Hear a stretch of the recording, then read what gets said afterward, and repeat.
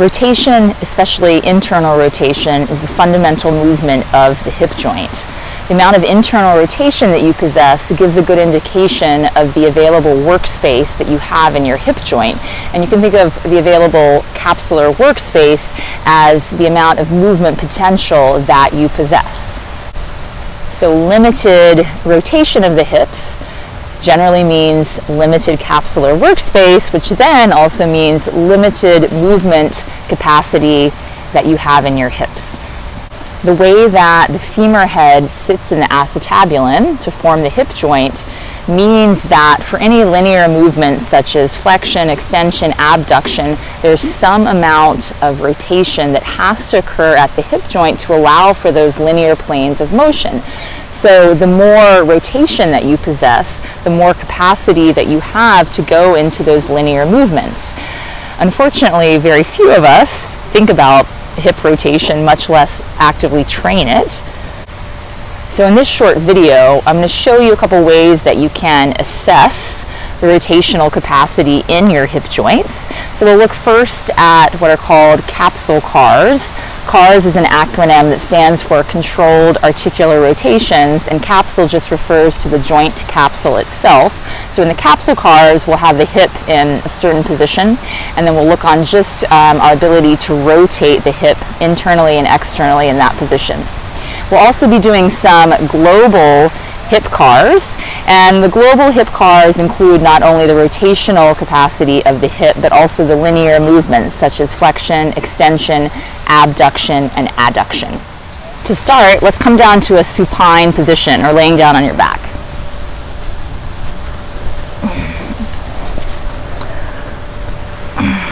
So bend your right leg up and bring your right knee stacked over your right hip. Have your right shin parallel to the ground. So we're creating this 90-degree angle in the leg.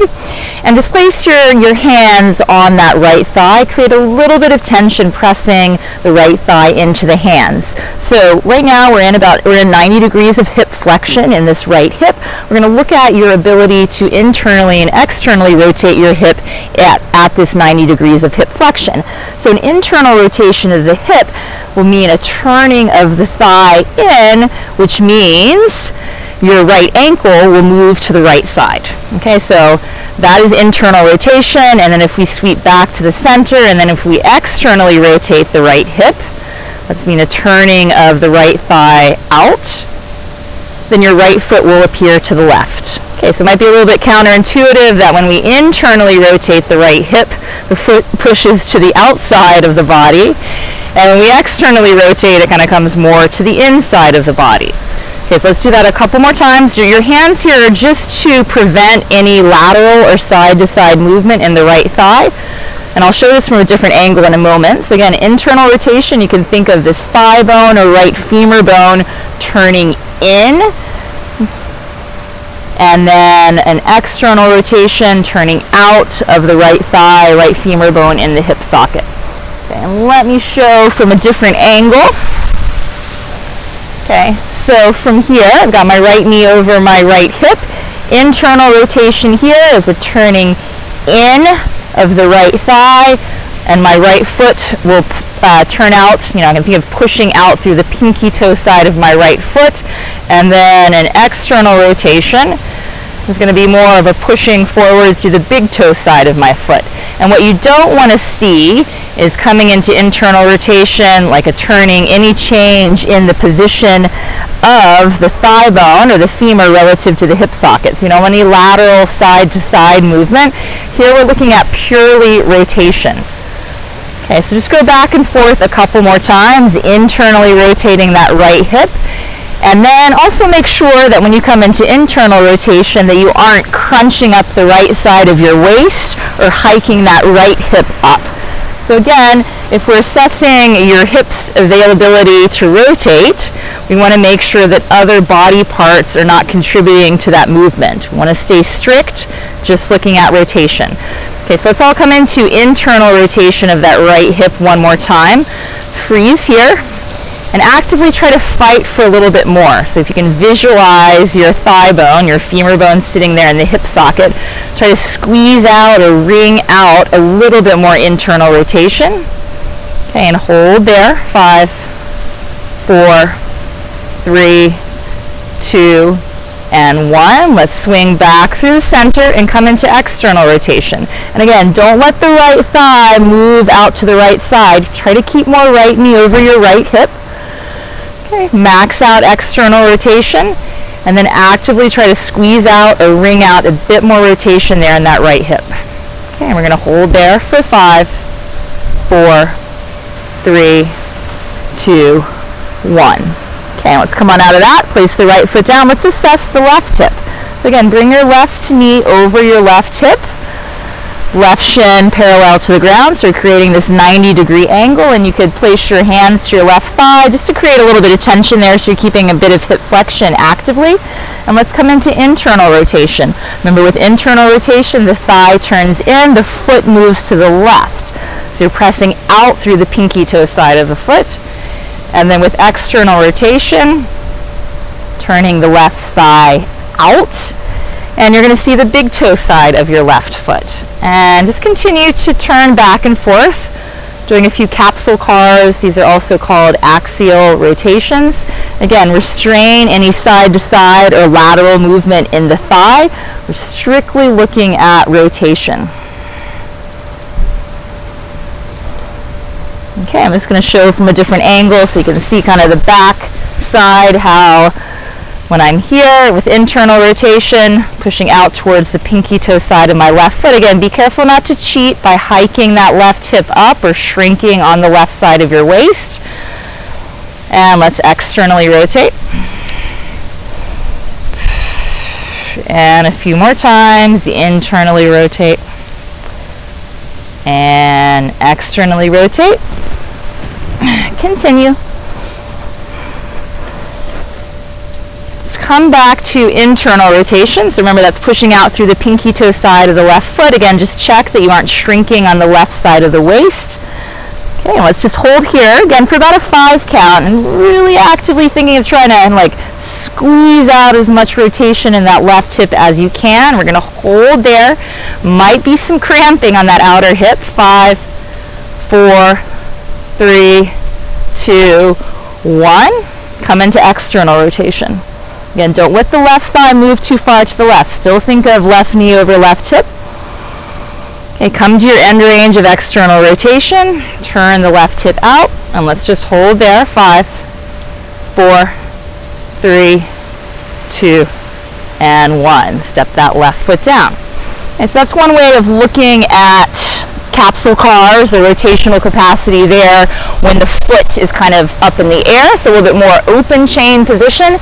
Another way to work on capsule cars of the hips is in a position called bear sit. I'm going to sit down, and then bear sit, you're in quite a bit of hip abduction as well as hip flexion. So you're going to take your legs wide. If you feel a lot of pinching in the front of the hips, you could definitely elevate yourself on some blocks or cushions. I'm just going to take a couple blocks here. I'm going to stay on my blocks for the purposes of this video. Okay, so come into as much hip abduction as you can. That's when the legs are separated or moved to the outsides, the lateral sides of the body. Keep your hands behind. Okay, so if we're looking at capsule cars here, remember in this case, the feet are fixed on the ground. So as before, when we had the foot was in the air and we were pivoting the hip in internal and external rotations, so these are just somewhat different. Okay, so let's work on the right hip. So internal rotation here, the right knee is going to turn like forward and down towards the ground. And you want to keep your right sitting bone heavy on the ground or on your blocks, because once we start to lift that right sitting bone up, the pelvis is getting involved and we're doing something more than just strictly rotation of the hip joint itself. Okay, so a couple other things to note here. You could keep the ankle dorsiflexed as you come into internal rotation. You could also plantar flex the ankle, so more of a pointed ankle, and pivot onto the big toe side of the foot. You might have to play around with a couple different options, especially if you feel any medial knee pain. Okay, so here we go. Let's internally rotate that right hip. And again, if this is a position that's unusual or new to you, you may just be about here and that's all you got. And that's fine. Okay, so let's again come into internal rotation. Be really strict about keeping that right sitting bone down. And then let's externally rotate and push back out. And continue, internally rotate, turn in, and externally rotate, push back out. Let's do a few more. Internally rotate, and again, if this is a movement that's new to you, it might feel weird or unusual, but as you practice it more, it's going to be a bit more familiar. Come in, as with anything else.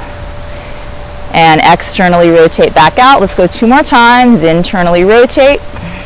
At the end, try to fight for a little bit more. Externally rotate, push back out. Last one, internally rotate. Again, stay here. You're turning that thigh bone there in the hip socket.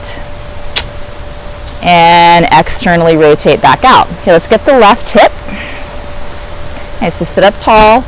Internally rotate. I've got much less internal rotation on this left hip than my right.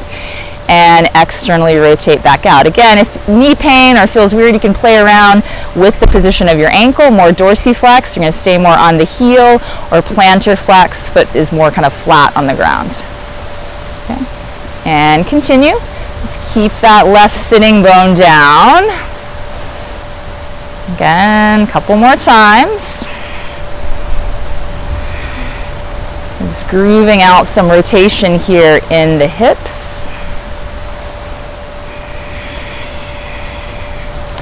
Another thing to consider if you do feel some knee pain when you come into internal rotation is to keep some tension in your hamstrings. So as you do your capsule cars, you can also think about pulling your left heel back towards your butt, so isometrically contract your hamstrings a bit.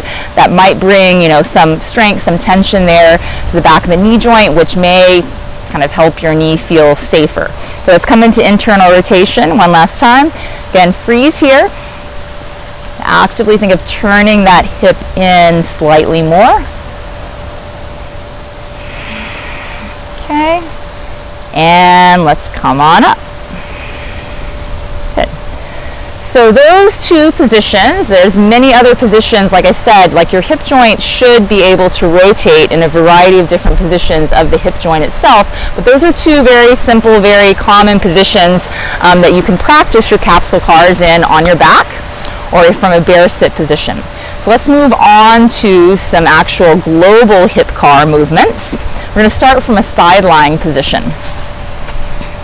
So I want you to lie down on your left side. And I'm just going to use my blocks here. One's going to be a pillow. Okay, so lying down on the left side. I have my right hip stacked over my left and my right shoulder stacked over my left shoulder. From here, I want you to interlace your hands, stretch your arms forward, create a bit of tension here of squeezing the hands together and engaging through the arms. So we want to create a little bit of what's called a radiation or body tension here, so that when we're moving our right hip joint through its range of motion, we're trying to prevent other parts of the body from moving as well. So creating a little bit of tension helps us achieve that. So we're going to lift the right leg up, the top leg up a bit. We're going to, the whole time, think of keeping the right knee bent at 90 degrees. Okay?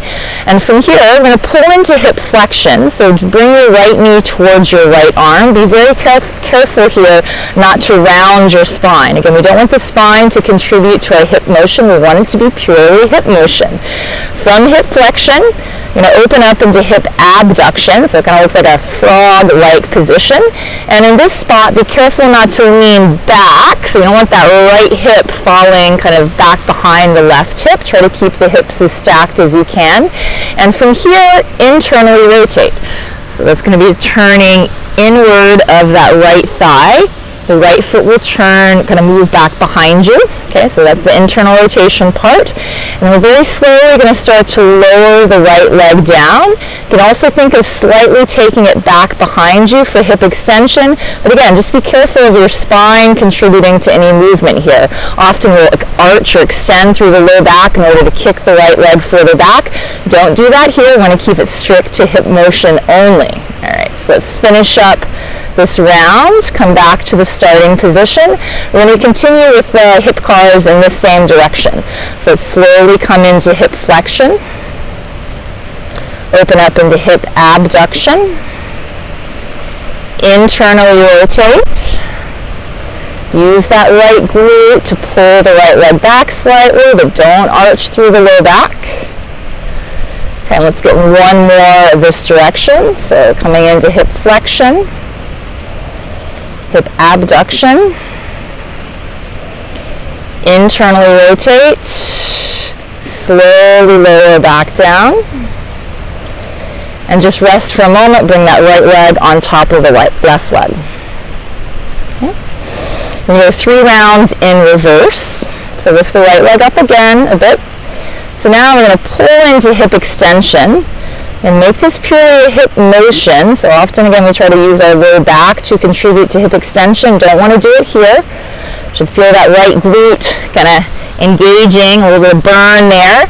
From hip extension, we're going to start to come into hip abduction. So there's a bit of external rotation here as we come back to this like frog-like position. And to finish up the circle, pull the right knee towards the right arm and slowly lower down. 2 more times.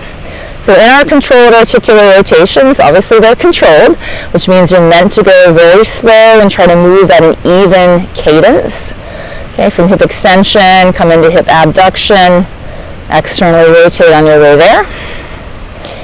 Pull the right knee towards the right arm. Okay, so slow. And again, the slow movement helps us not use momentum. Again, we're actively taking whatever joint we're working on through its active range of motion. One more time, up. Come all the way back up. And right knee towards right arm. And rest. Okay, while we're here, I also want to get some hip capsule cars from a side lying position. So we're going to do those in 2 different ways. The first way, we're going to come back to this frog-like position. So this is hip abduction. So the entire time that we're doing our capsule cars, I want you to think of keeping the same amount of distance between your knees and also keep that right knee bent at 90 degrees. So this is like the internal rotation part that we incorporated into the global hip cars.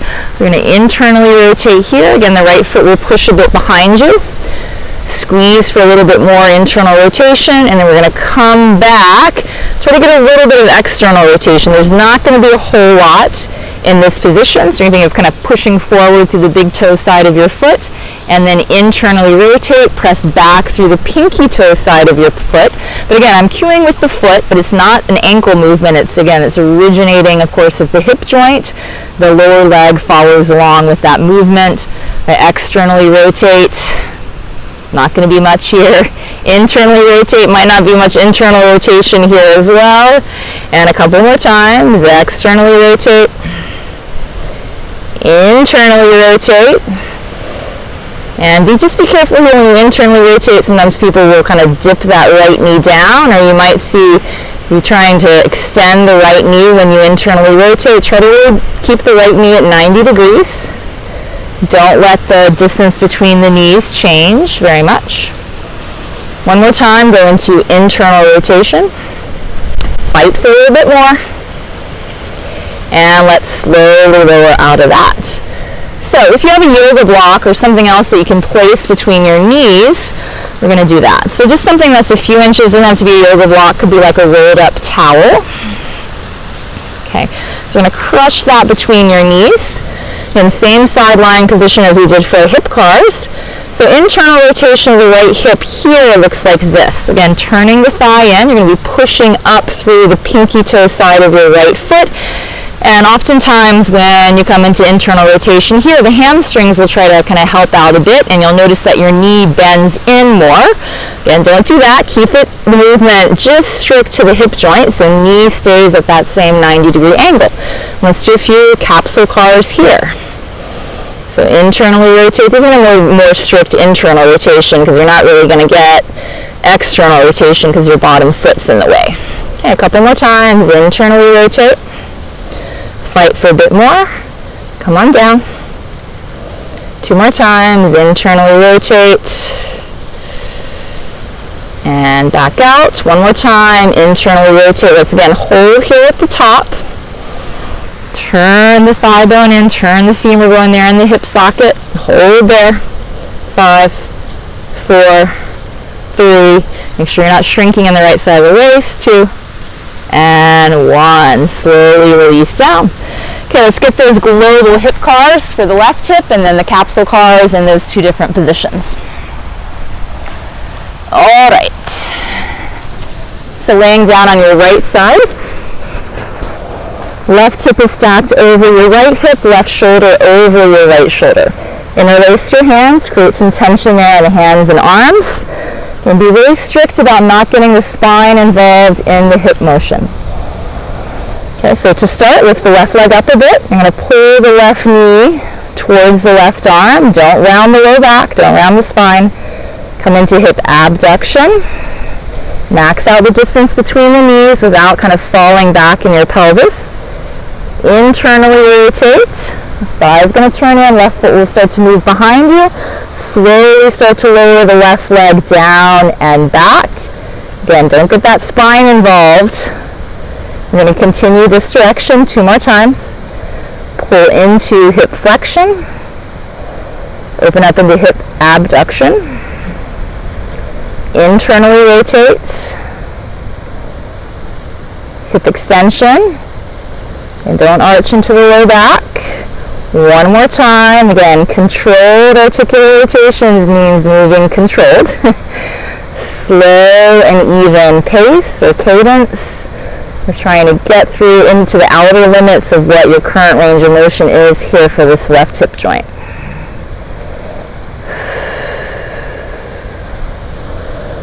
Okay. And go ahead and place that left leg down on the right. Rest for a moment, and then we'll get 3 controlled articular rotations in the opposite direction. Okay, go ahead and lift the left leg up. You're squeezing this left glute. Use the left glute to come into hip extension. Don't arch the way back. Then externally rotate from here. So you're going to pull into external rotation and hip abduction. Left knee drives up. And then drive the left knee towards the left arm. Come back down to the starting point. And continue. Hip extension. External rotation coming into abduction. Hip flexion. Left knee towards the left arm. Last one.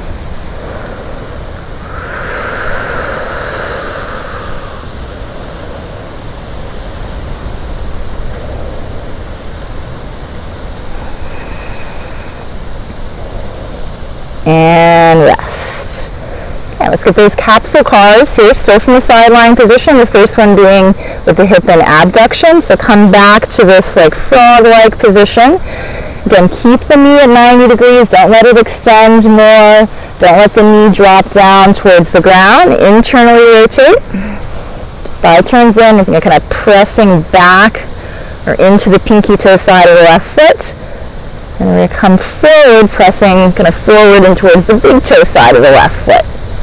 Again, there's not going to be really much external rotation there. And come into internal rotation. And externally rotate. Keep that hip in abduction. Don't let the legs start to drop. Internally rotate. And externally rotate. A couple more. Internally rotate.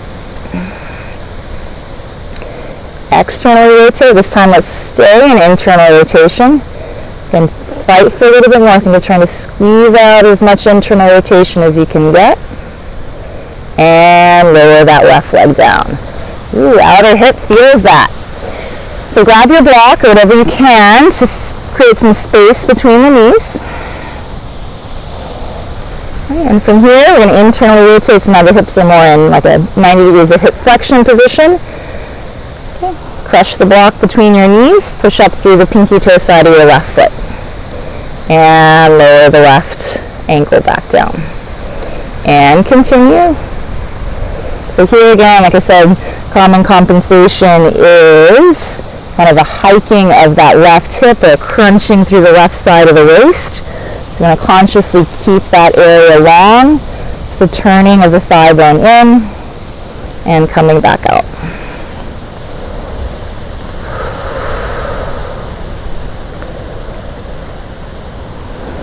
2 more times. And at this last time, we're going to hold there. So come to that end range of your active internal rotation there on that left hip. Stay there, try to fight for a little bit more, even just like a millimeter more, and hold for 5, 4, 3, 2, 1. Slowly come on out. Now let's come on out of that position.